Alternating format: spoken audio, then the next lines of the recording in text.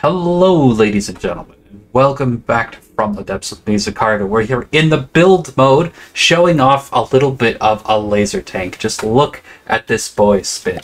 This thing is unnamed. I don't currently have a name for this. My naming scheme is split between this animal dinosaur naming scheme and this ancient Greek soldier naming scheme. So I have no idea what to name a flying laser hover tank. This thing is coming in at 81,000 materials, a little over that, and it has a big honkin' laser. Now, before you judge, I don't normally make laser craft, so I don't know if this is any good. Okay? Showing you what you're looking at. You're looking at laser pumps, cavities, AP things, storage cavities, armor. Yes, explosions can wrap in through here. It's definitely not perfectly ideal. This thing is not overly durable.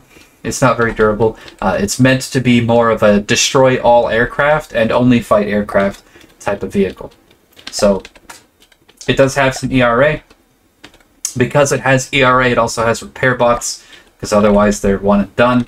And then it's got this big honkin' fuel engine. It's a pretty simple. I don't know if it's a good engine setup, but it's pretty simple. It's just cylinders strapped to the crankshaft with carburetors attached everywhere they can, and then where there's empty space, superchargers are also placed, and then the whole thing is radiated to avoid having specific spots that infrared missiles will target. That's just how I like to do it.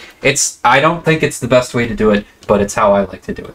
Behind that, and the absolute butt of the craft, we have a whole bunch of surge protection and heavy armor, housing the PIDs, the AI, and the detection.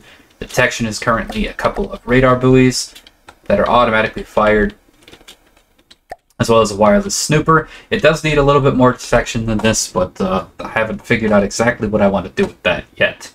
So that's what we've got for now. The armoring around this thing is generally angled metal, to provide an opening for heat and HESH, and then heavy armor, and then internal. So yeah, it's not the most heavily armored thing, but it's pretty durable. If we go ahead and take a look at the turret is three laser barrels on a one-axis turret, and then this one-axis turret is on another turret. So the laser comes out of the craft and then snakes around to the other turret, which lets us, there we go, look side to side and up and down on it, giving us a very nice custom laser turret look. There's also a shield generator shoved onto the main body that projects this shield out front, which is sitting at strength 6, I believe. It's not heavily defense oriented. This thing is attack oriented. Speaking of it being attack oriented, the only plane that I've encountered, so this, and I saw on the campaign map that there was one of these, this Halo swarm is sitting inside the territory of the Twin Guard. Now, I remember swarms from the other campaign. They are a whole bunch of small, obnoxious airships that are generally all glass cannons. So I was thinking to myself, I really don't have anything that's great at anti-air, and that's where this laser tank came from. Now, I'm only testing against things that I've actually faced in the Ashes of the Empire campaign, so I can't test against this. So I figure I'll test against the Dustwood Gypsies. Now the Duster, it's not a good design. It barely ever hits its target, but it's the only plane I've actually faced so far. So we're just gonna go ahead and spawn in I don't know. Yeah, sure, why not? 32 Dusters, and we'll just see how this thing actually does. We'll set it into combat mode. We'll disconnect our camera. We'll switch over to the binoculars. There we go. Oh, man. It is obliterating, and it stopped shooting. It turned around. There we go.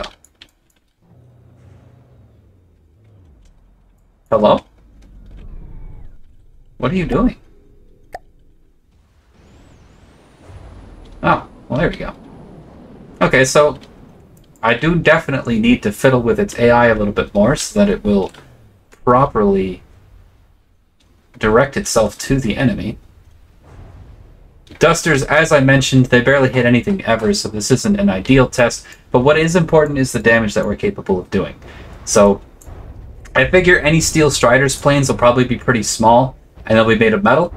We've got 47 AP on this laser, so we can deal with stacked metal, we can deal with applique, we can deal with light alloy, all of that. As long as it's not behind layers of smoke and shield, we can deal with all those materials. And yeah, this is sort of meant to be an answer to aircraft. I don't think it's going to be very good against too many tanks, simply because it is going to have a hard time firing down.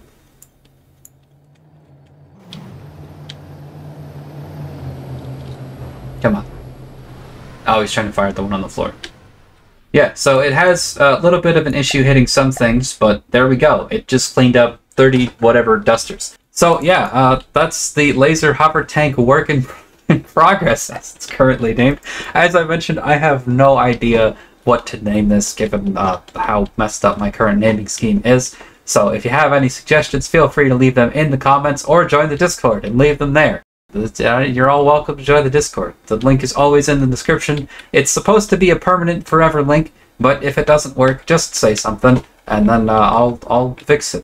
Other than that, I've been Zacargo. This has been fun, and as I mentioned in a couple of my other videos, I'll be releasing all of the blueprints for my vehicles up onto the Steam Workshop if we end up hitting 100 subs by the time we finish the Ashes of the Empire campaign. If you're new to my channel and you don't know how far we are in that, we're about to go up against the Lightning Hoods and the White Flayers. After that, we have the Steel Empire and then the Twin Guards, so we got some time left. So yeah, be sure, if you want to see more from the depths, be sure to like, comment, subscribe, share the video, so on and so forth. It really helps the channel, and that warms my cold heart. So anyway, I've been Zacargo. This was a really fun build for me. I'm not used to making laser craft, so it was interesting fiddling with something different. I've been trying to work on my skills as an aesthetic builder. I've been trying to also improve my armoring. I've been trying to work within this volume limit. I actually really enjoy the volume limit. I know some people might not, and it might not be their favorite thing, but I'm really liking the volume limit of the Ashes of the Empire campaign. It's really forcing me to get creative in how I make things, and I think that's helping me to improve. So I don't know. I mean, from certain angles, it's got to be said this thing looks pretty ugly and boxy. But from other angles, it looks a lot less ugly and boxy. I'm still not sure how long I want this barrel to be. I'd like to bring this upper ridge out and have it like again right before the barrel and do something like that. But we are up at the volume limit, so it's probably going to remain looking something like this. I also like the tiered effect where it goes down by half a block and then down again by half a block. So maybe the answer is to do some mimic work to make this laser end look.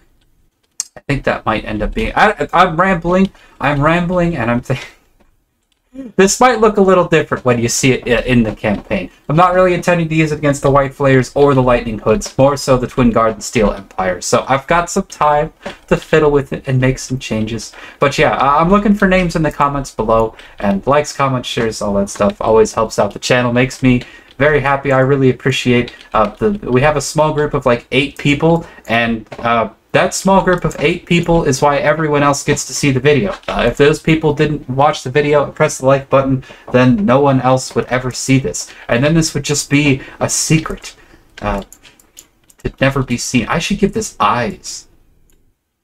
Oh man.